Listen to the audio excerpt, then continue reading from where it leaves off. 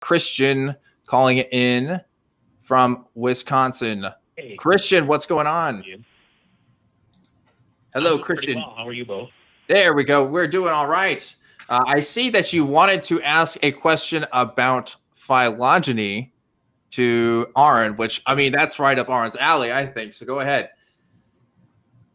Yeah, I just had a quick question. I'm studying biology, and I wanted to ask you, oftentimes when I discuss with creationists, and I come from a very fundamentalist background in a fundamentalist creationist home, and I'm curious, often a lot of fundamentalists will ask me this question: can you explain to me how to trace back the human genus to the very beginning and just take me through step by step by step?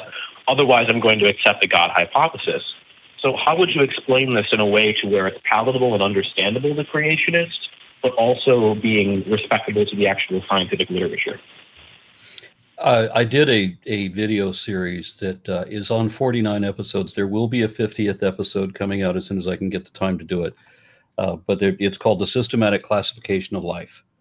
And I show from the most basal and the largest categories of what people are.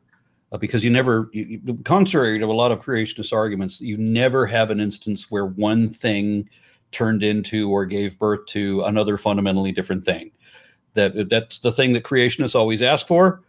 And they ask for that because it actually violates two of the laws of evolution. So it would actually disprove evolution, which is why creationists ask for that thing.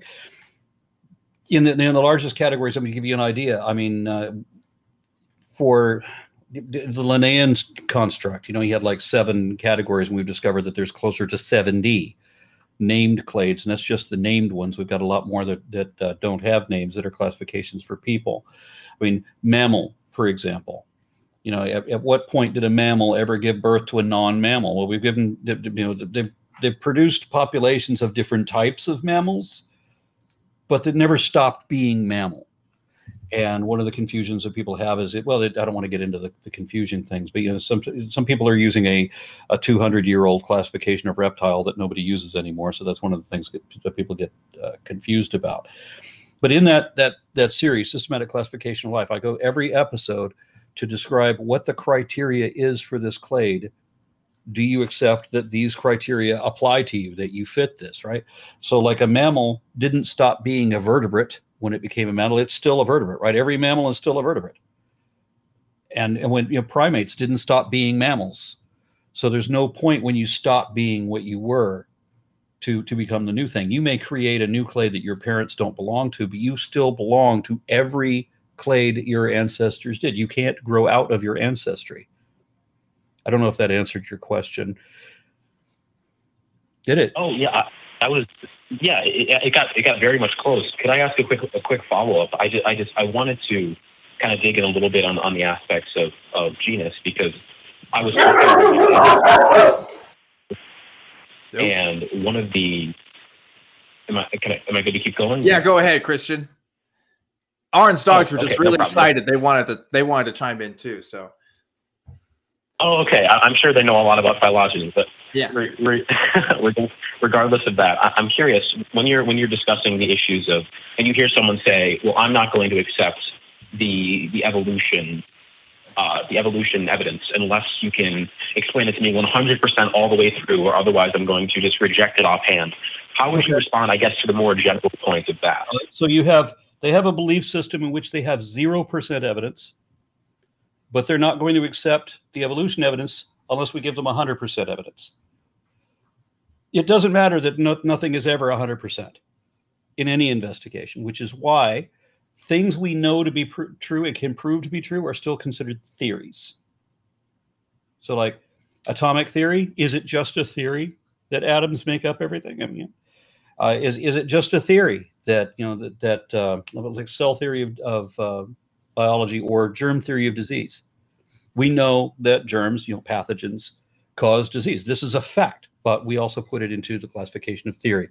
A theory is a body of knowledge that has predictive ability and includes all of the facts, hypotheses, and even the natural laws, because there are some laws that are specific only to some theories, but they want to misrepresent that. So they want theory to sound like a blind guess, where they have absolute conviction in the thing for which there is absolutely no evidence and literally no reason to believe it.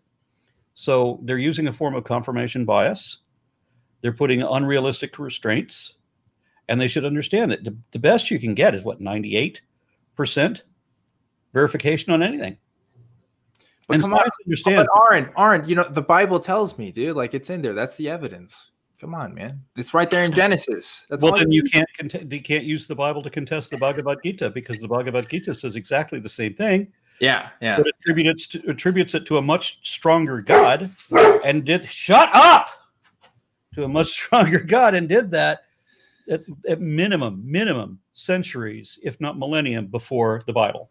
Yeah, yeah, it's true. The way I always think of it too is like the Bible, specifically Christianity, it's just one claim about how the world works, and there's a whole bunch of different claims. So we just have to figure out which claim is the most likely to be true, right? How do we determine one claim from another? I don't think people all really think about it that way. I think they just think like Christianity is the truth, and then there's like all these other ideas. You know, if you're used to thinking about it like that, it's gonna be hard to kind of, you know, a lot of times.